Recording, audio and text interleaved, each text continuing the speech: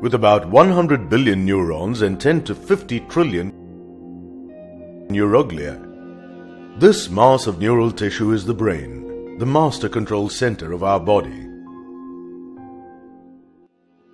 The adult brain consists of four major parts: the cerebrum, the diencephalon, brainstem, and cerebellum. The brain is richly supplied with blood vessels that are mainly the branches of the carotid and vertebral arteries.